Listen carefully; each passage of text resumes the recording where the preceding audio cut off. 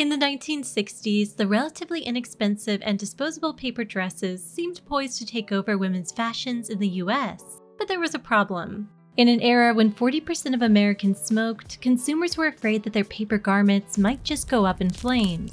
So paper clothing manufacturers coated their products in flame retardant, which would smolder but not burn, as long as you never washed them. So just how dangerous were these paper dresses?